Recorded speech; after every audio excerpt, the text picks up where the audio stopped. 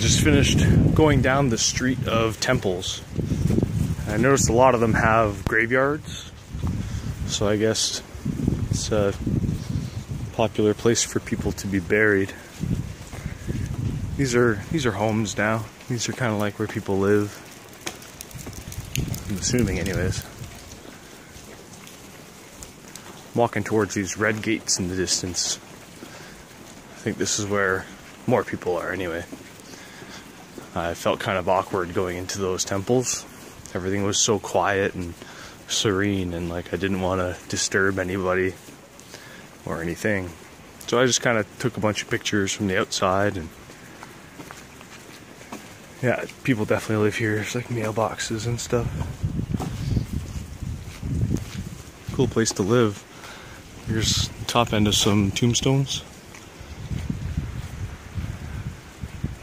The exposure is so bad.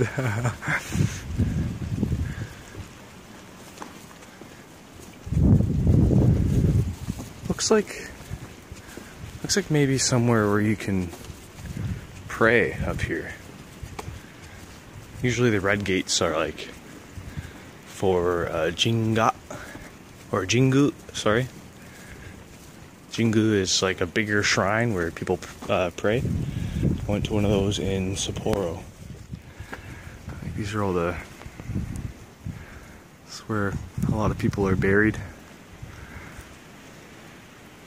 Wish you guys could see all the intricate kanjis and how interesting everything looks.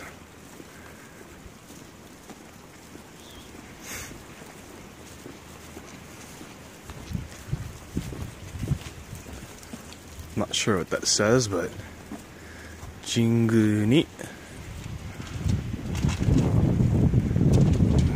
I'm not sure if you're able to take pictures or not. I don't see a sign. But I'm gonna walk in there and see what's going on.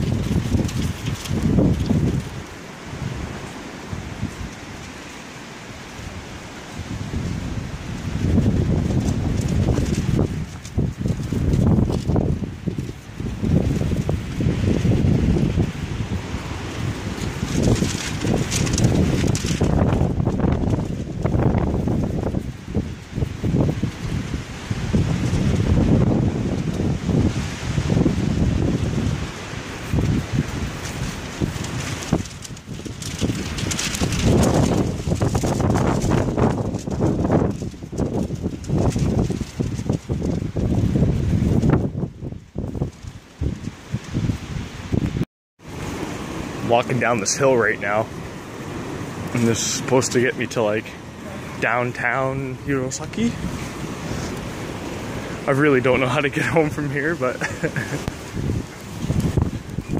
oh wow, of course.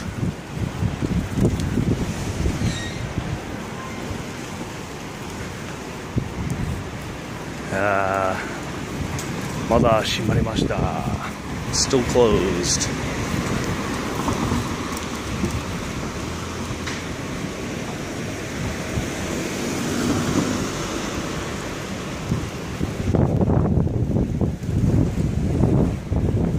Try walking this way.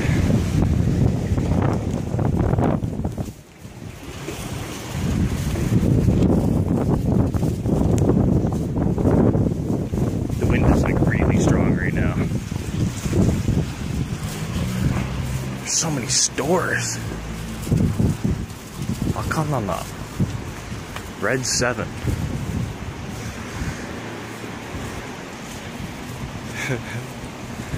They have like a tarp wrapped around like a little statue or something there.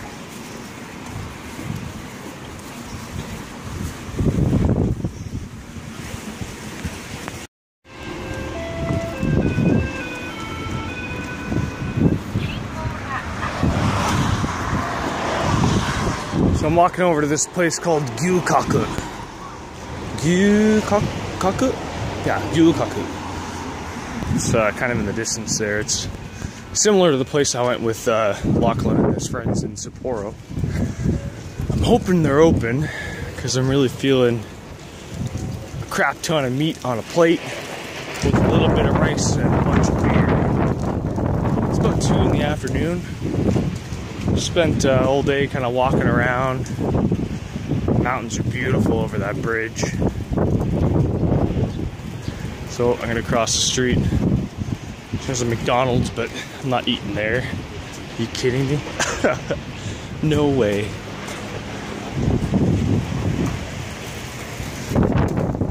So I had a lot of fun downtown. I was just kind of walking around. Ended up meeting up with those 3 kids. They're from Aomori, or not Aomori, Hakodate.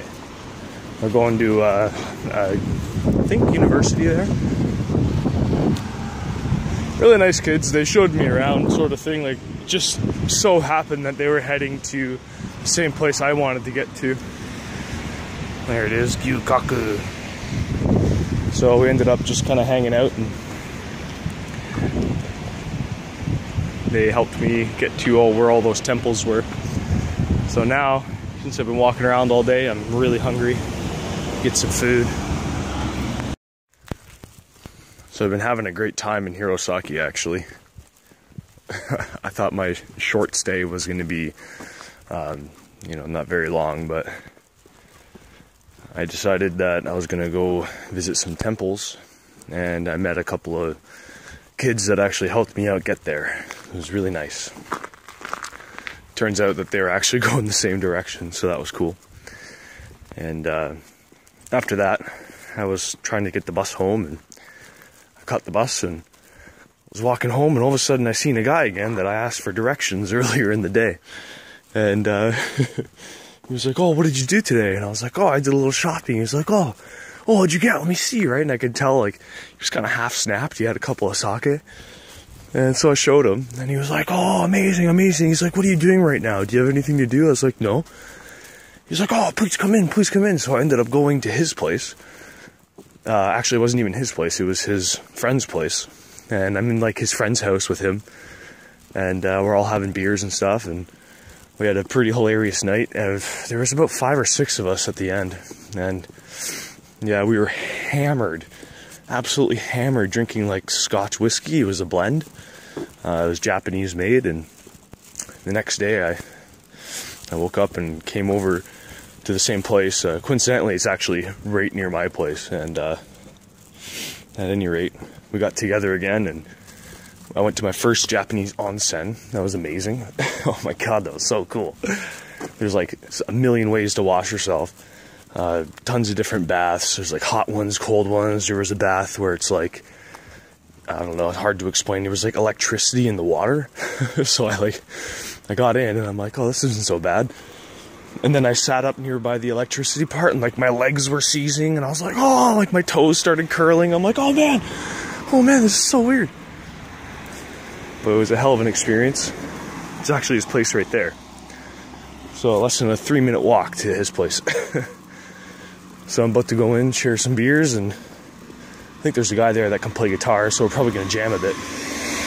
But after the onsen, we got lunch, and then we went to a temple, actually.